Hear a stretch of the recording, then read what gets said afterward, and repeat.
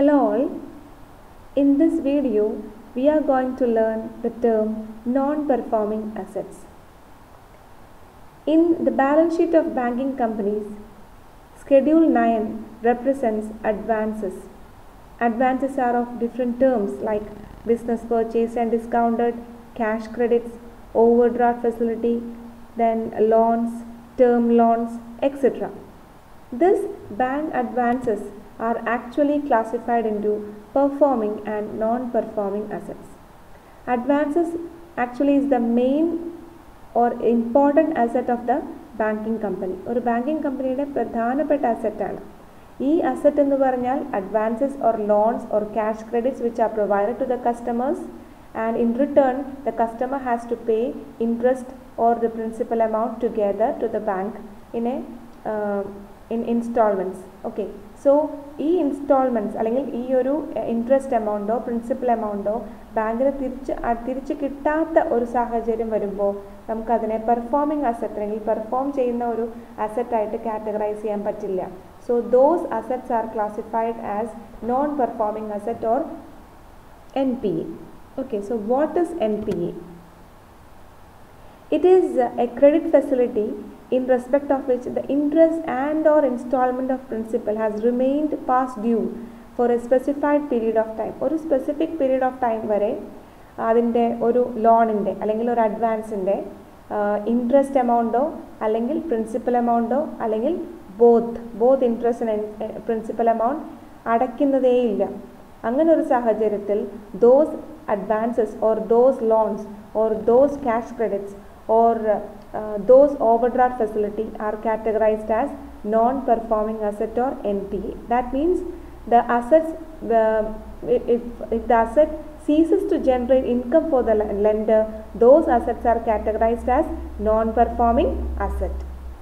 നമ്മളുടെ ഇപ്പോഴത്തെ ഒരു സാഹചര്യത്തിൽ COVID-19 ഒരു ലോക്ക്ഡൗൺ നമ്മളുടെ വേൾഡ് ഇക്കോണമീനെയും നാഷണൽ ഇക്കോണമീനെയും ഒക്കെ വല്ലാതെ അഫക്റ്റ് ചെയ്തിട്ടുള്ള ഒരു കാഴ്ചയാണ് നമ്മളിപ്പോൾ കണ്ടുകൊണ്ടിരിക്കുന്നത്. Especially European countries, Asian countries, United States, everywhere we can see A great crisis because of this lockdown.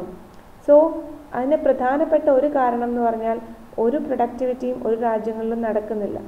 Already എല്ലാ രാജ്യങ്ങളിലും നോൺ പെർഫോമിംഗ് അസറ്റ്സ് ഉണ്ടായിരുന്നു. കാരണം banks they are already provided so many credit facility to the customers, and if the customers are not able to repay the amount, those assets are categorized as non-performing asset. So non-performing assets are already there in the bank, but what happened in this situation is it again keeps rising because of this COVID-19. അങ്ങനെ non-performing asset വീണ്ടും rice ചെയ്തിരിക്കുകയാണ്. McKinsey and company അവരുടെ സർവേയിൽ പറഞ്ഞിരിക്കുന്നത്, അവർ അനാലിസിസിൽ പറഞ്ഞിരിക്കുന്നത് Indian ഇക്കോണമിയിൽ ഏതാണ്ട് 7% rice ഉണ്ടാവും. Non performing അസറ്റ്സിൽ 7% rice ഉണ്ടാകും എന്നാണ് പറഞ്ഞിരിക്കുന്നത്. Okay, in case of U S എടുക്കുകയാണെങ്കിൽ ഏതാണ്ട് $30.5 ബില്യൺ ആണ് അടുത്ത 12 മാസത്തിനുള്ളിൽ ബാഡ് അസറ്റ്സ് ആയിട്ട് കാറ്റഗറൈസ് ചെയ്യാൻ പോകുന്നത്. അതായത് അതിൽ നിന്ന് ഒരു ഇൻകം ജനറേറ്റ് ചെയ്യാൻ പോകുന്നില്ലാത്ത ഒരു സാഹചര്യം യു എസിൽ വരെ വരുന്നു. So what about the Indian economy? നമ്മളിലും ഈ പറയുന്ന ലോക്ക്ഡൗണിൽ വളരെ വലിയ ക്രൈസിസിലൂടെയാണ് കടന്നു പോകുന്നത്. നമ്മളുടെ ഒരുപാട് ബാങ്ക്സിന് ഇപ്പോൾ വലിയ പ്രശ്നങ്ങൾ വന്നിട്ടുണ്ട്. നമ്മുടെ മെയിൻ ലെൻഡേഴ്സ് എന്ന് പറയുന്ന state bank of India, bank of Baroda, IDBI bank, then HDFC bank, union bank of India, Allahabad bank, L&T finance, ഇവരൊക്കെ പ്രധാനപ്പെട്ട ലെൻഡേഴ്സാണ്. ഇവരിൽ തന്നെ പലർക്കും ഈ നോൺ പെർഫോമിംഗ് അസറ്റ് എന്ന് പറയുന്നത് ഇൻക്രീസിങ് ട്രെൻഡാണ് കാണിക്കുന്നത്. കാരണം ഓൾറെഡി നോൺ പെർഫോമിംഗ് അസറ്റ് ഉണ്ടായിരുന്നു, ദെൻ ഇപ്പോൾ കോവിഡൊക്കെ വന്നപ്പോൾ പ്രൊഡക്ടിവിറ്റി ഇല്ല.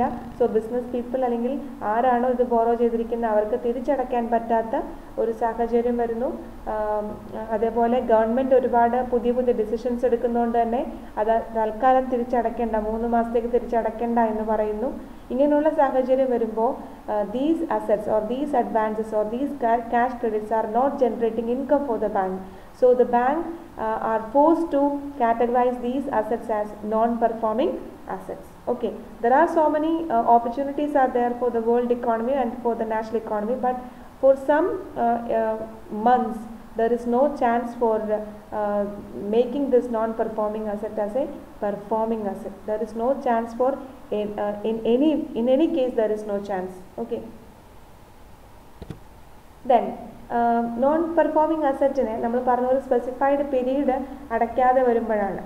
Then I am going to tell you for what period or for what is that specific time period for which we can categorize a performing asset as a non-performing asset.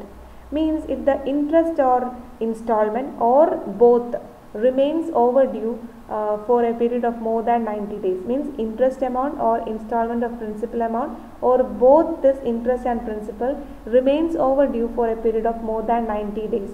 90 ഡേയ്സിൽ കൂടുതലായിട്ടും ഒരു ലോണിൽ ആ ലോണിൻ്റെ മുകളിലുള്ള ഇൻട്രസ്റ്റോ principal എമൗണ്ടോ തിരിച്ചടയ്ക്കുന്നില്ല, ഒരു amount പോലും കിട്ടാത്ത സാഹചര്യം വരുമ്പോൾ 90 ദിവസം കഴിയുമ്പോൾ those loans or those cash credits or those term loans are categorized as NPA or non-performing asset. The same is the case in case of cash credits, overdraft, bill purchase and discounted. But in case of agriculture advances, here agriculture advances കൊടുക്കുന്നുണ്ട്. പക്ഷേ നമുക്കൊരു എന്താണ് agriculture advance കൊടുക്കുമ്പോൾ ഒരു special case എന്ന് പറഞ്ഞാൽ ഈ agriculture harvest ചെയ്യുന്നുണ്ടല്ലോ, അതായത് വിളവെടുക്കുന്ന സമയം വരെ അടയ്ക്കേണ്ടെന്നും വിളവെടുത്തതിന് ശേഷം അടച്ചു തുടങ്ങിയാൽ മതിയെന്നും ഒക്കെ പറയുന്ന കുറേ എന്താണ് കാര്യങ്ങളുണ്ട് ഈ അഡ്വാൻസസിൽ, അഗ്രികൾച്ചർ അഡ്വാൻസസിൽ. സോ അവരുടെ കേസസിൽ അഗ്രികൾച്ചർ അഡ്വാൻസ് കൊടുക്കുന്ന കേസിൽ അവർ 90 ഡേയ്സ് അടയ്ക്കാതെ വരുമ്പോൾ അതിനെ നോൺ പെർഫോമിംഗ് അസറ്റായിട്ട് കാറ്റഗറൈസ് ചെയ്യാൻ പറ്റില്ല. Okay, so here the crops R classified in to short duration crops and long duration crops. Short duration crops എന്ന് പറഞ്ഞാൽ ഒരു വർഷം ഒരു 2 തവണയൊക്കെ ഹാർവെസ്റ്റ് സീസൺ വരുന്ന ക്രോപ്സാണ് ഷോർട്ട് ഡ്യൂറേഷൻ ക്രോപ്സ്. അതേസമയം ലോങ് ഡ്യൂറേഷൻ മീൻസ് അതിൻ്റെ ഹാർവെസ്റ്റിംഗ് എന്നൊക്കെ പറഞ്ഞാൽ ഒരു കുറച്ച് വർഷങ്ങൾക്ക് ശേഷമായിരിക്കും അതിൻ്റെ ഹാർവെസ്റ്റിംഗ് ഒക്കെ വരും. So in case of short duration ക്രോപ്സിൽ വരുന്നതെന്ന് വെച്ചാൽ ക്യാരറ്റ്, പിന്നെന്താ മാംഗോ, അങ്ങനെയുള്ള ഓയിൽ സീഡ്സ്, ഇതൊക്കെ എന്താണ് ഷോർട്ട് ഡ്യൂറേഷൻ ക്രോപ്സ് ആണ്. അതേസമയം ലോങ് ഡ്യൂറേഷൻ ക്രോപ്സ് ഉണ്ട്, കുറച്ച് നാൾക്ക് ഷുഗർ കെയിൻ ഒക്കെ ലോങ് ഡ്യൂറേഷൻ ക്രോപ്സ് ഉണ്ട്. അതായത് നട്ടപ്പോൾ തന്നെ നമുക്ക് ഹാർവെസ്റ്റിംഗ് ഒന്നുമില്ല, അത് വലുതായി അതിനുശേഷം മാത്രമാണ് അതിൻ്റെ ഹാർവെസ്റ്റിംഗ് ഒക്കെ ഉള്ളൂ. അപ്പോൾ നമ്മൾ ഇൻട്രൊഡക്ടറി പീരീഡിൽ തന്നെ ഒരു അഗ്രികൾച്ചർ അഡ്വാൻസ് പ്രൊവൈഡ് ചെയ്യുന്നു, അപ്പോൾ 90 ഡേയ്സിനുള്ളിൽ തന്നെ അതിൻ്റെ ഇൻട്രസ്റ്റ് തരണം എന്ന് പറയാൻ നമുക്ക് പറ്റില്ല. സോ ഷോർട്ട് ഡ്യൂറേഷൻ ക്രോപ്സ് ആണെങ്കിൽ, അതായത് അഗ്രികൾച്ചർ അഡ്വാൻസ് കൊടുത്തിരിക്കുന്ന ഷോർട്ട് ഡ്യൂറേഷൻ ക്രോപ്സിനാണെങ്കിൽ അവർ പലിശയോ അല്ലെങ്കിൽ പ്രിൻസിപ്പൽ എമൗണ്ടോ അല്ലെങ്കിൽ രണ്ടും അടയ്ക്കാതെ വരുന്നു. എപ്പോഴാണെന്നറിയോ? 2 ഹാർവെസ്റ്റ് സീസണായിട്ടും 2 വിളവെടുപ്പ് കഴിഞ്ഞിട്ടും അടയ്ക്കാത്ത സാഹചര്യം വരുമ്പോൾ അതിനെ നമ്മൾ നോൺ പെർഫോമിംഗ് അസറ്റായിട്ട് ട്രീറ്റ് ചെയ്യും. അതേസമയം ലോങ് ഡ്യൂറേഷൻ ക്രോപ്സ് ആണെങ്കിൽ 2 വിളവെടുപ്പ് വരെ നിൽക്കില്ല, ഒരു വിളവെടുപ്പ്, അതായത് 1 ക്രോപ്പ് സീസൺ ആവുമ്പോൾ തന്നെ കഴിയുമ്പോൾ തന്നെ ഇൻട്രസ്റ്റ് എമൗണ്ടോ പ്രിൻസിപ്പൽ എമൗണ്ടോ അല്ലെങ്കിൽ രണ്ടും അടയ്ക്കാതെ വന്നാൽ അതിനെ നമ്മൾ നോൺ പെർഫോമിംഗ് അസറ്റായിട്ട് ട്രീറ്റ് ചെയ്യും. Excuse me. Okay. From the following information, identify NPA of a commercial bank for the year ended 31st March 2015. First one, term loans. Term loan or advance ആണല്ലോ അല്ലേ? 80 lakhs on which interest remains due for 3 quarters. 80 lakhs ആണ്, അതിൻ്റെ interest amount 3 quarter ആയിട്ട് അടയ്ക്കുന്നില്ല on 20 lakh. 80 lakhsൽ 20 lakhലെ interest 3 quarter ആയിട്ട് അടച്ചിട്ടില്ല. 3 quarters എന്ന് പറഞ്ഞാൽ it is more than 90 days ആണ്. So 20 lakhസും എന്താണ്? നോൺ പെർഫോമിംഗ് അസറ്റ് ആണ്. Then four 2 quarters on 15 lakhs, 2 quarter ആയിട്ട് 15 lakhസിൻ്റെ ഇൻട്രസ്റ്റും. ഓക്കെ, അങ്ങനെ വരുമ്പോൾ 2 quarter എന്ന് പറഞ്ഞാൽ അതും മോർ ദാൻ 90 ഡേയ്സ് ആണ്. സോ 15 lakhും നോൺ പെർഫോമിംഗ് അസറ്റ് ആണ്. And four 1 month on 8 lakhs, ഒരു മാസമായിട്ടുള്ളൂ അല്ലേ, 30 അല്ലെങ്കിൽ 31 ഡേയ്സ് ആയിട്ടുള്ളൂ. സോ 8 lakhസിനെ നമ്മൾ ഇപ്പോഴും പെർഫോമിംഗ് അസറ്റായിട്ട് തന്നെ ട്രീറ്റ് ചെയ്യാം. സോ ടേം ലോണിൽ 20 lakhസും 15 lakhസും നോൺ പെർഫോമിംഗ് അസറ്റായിട്ട് ട്രീറ്റ് ചെയ്യും. 35 lakhs ടോട്ടൽ. രണ്ടാമത്തത് cash credits and over draft 200 lakhs ആണ് total on which interest remain pass due four 3 quarters. 3 quarter ആയിട്ട് 60 lakhs അടച്ചിട്ടില്ല. So 60 lakhും non performing അസറ്റാണ്. 2 quarters at 40 lakh, അതും above 90 days ആയി. So 40 lakhs non performing asset ആണ്.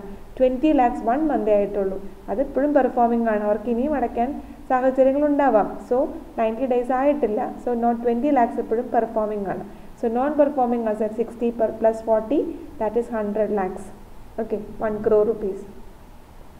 Then last one, bill purchased and discounted 500 lakhs ആണ്. അതിൽ 3 quarters ആയിട്ട് 90 lakh, 3 quarters more than 90 days, so it is categorized as non-performing asset.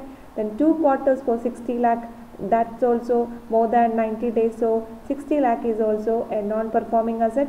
And for 2 months, for 30 lakhs, 2 months means maybe ഒരു 62 days ആയിട്ടുണ്ടാവുള്ളൂ. 62 ജൂലൈയും August ആണെങ്കിൽ 62 ഡേയ്സിലായിട്ടുള്ളൂ.